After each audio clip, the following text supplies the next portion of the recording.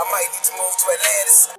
Players to watch out for at Euro 2020 Part 1. For cheap good quality football jerseys, go over to www.jerseyfifa.com, a link will be left in the description, and use code ATLANTISFOOTBALL for 5% off. So in this video I will be analysing 3 players who I think could have standout Euro 2020 tournaments. I will also do another 3 on Soccer Factors channel, so you can find the second part to this video linked in the description below. So my first player to look out for is Turkey's veteran striker and their captain Burak Yilmaz. Yilmaz is 35 now and will be 36 by the end of the tournament, but his age hasn't stopped him having an excellent season for Ligue 1 winners Lille, and Yilmaz can be best described as a target man who prefers to drop deep from the forward line when Turkey have possession in the middle third rather than looking to make runs in behind the opposition's back line.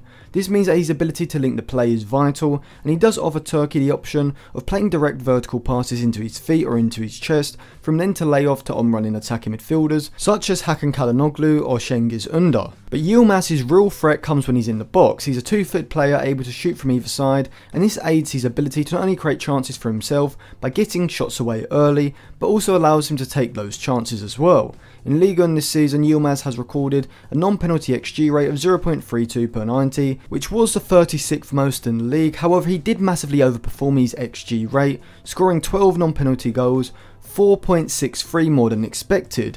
What this shows is that Yilmaz is a clinical finisher, and this is something that is hugely important in tournament football.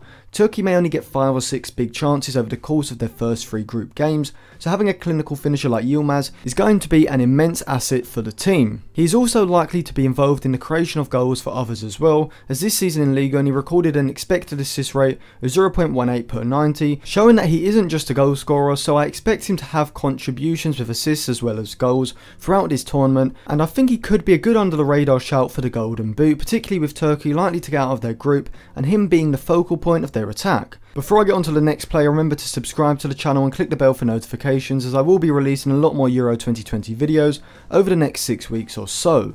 So the next player to watch out for is Italy's Nicolo Barella.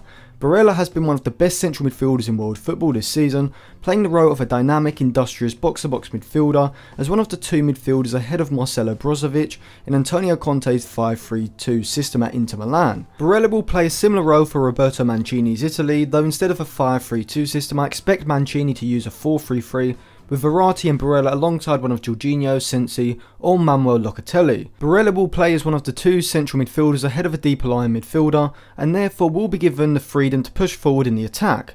When he's able to move forward between the lines, he has a vision and passing ability to open up defences and create chances, and against Real Madrid earlier on in the season in the Champions League, he showcased this ability. Here, as Brozovic has possession in the Real Madrid defensive third, in front of the Real Madrid midfield, we can see that Barella has positioned himself in the half space between the lines of the Real Madrid defence and midfield, which draws Sergio Ramos out of the back line and then creates a space for Lautaro Martinez to make the run into. Brozovic finds Barella, who has the awareness and technique to flick the ball instantly with his heel into Martinez's path, who then finishes the chance.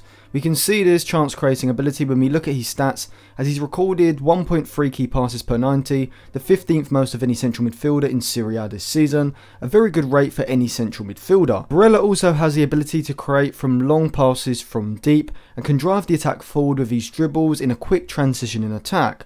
This is why I think Barella could be a star in this tournament, as he is a perfect central midfielder to have for a side who wants to sit deep and counter quickly, and whilst Mancini has tried to instill a possession-based style, in the bigger games when Italy go deeper into the tournament, we may see a change of style into a deeper defensive shape and a quicker transition in attack, which is where I think we could see the best of Barella come out, particularly with Chiesa in the side who provides a dynamic running ability ahead of the ball, providing options for the type of through balls that Barella excels at. You could easily see Barella being responsible for a few crucial Italian attacks throughout the tournament. My third player to look out for is the Netherlands' 22-year-old wide forward Donyell Malen. Malen was a joint second highest goalscorer in the Eredivisie, playing for second place PSV. He scored a total of 19 goals without any penalties, and that's a rate of 0.7 non-penalty goals per 90. He is very much a winger forward hybrid, and his best position is probably playing as a wide forward in a front 2 or as a wide forward in a front 3, where he can be given the freedom to roam out wide, look to pick up the ball and dribble at the defender on that side and make a run in behind the back line into a goal scoring position. Malen is an excellent close control dribbler, which gives him the the ability to navigate through defenders in the box and then get a shot away quickly with power. This shooting ability is what could really make him stand out, especially if he's deployed as a wide forward, given the freedom to sit higher up the pitch and break into space when Netherlands win the ball back. The only concern I would have is that Frank de Boer is the manager, and it's fair to say that he has failed spectacularly almost everywhere that he's been. However, if the Netherlands are to get out of the group, which you would imagine they would be able to do, and push on to the latter stages of the tournament, then you would imagine that Marlon would also play a crucial role, bringing goals and chance creating ability to the side. So that was the first 3 players that I think you should look out for at the Euros.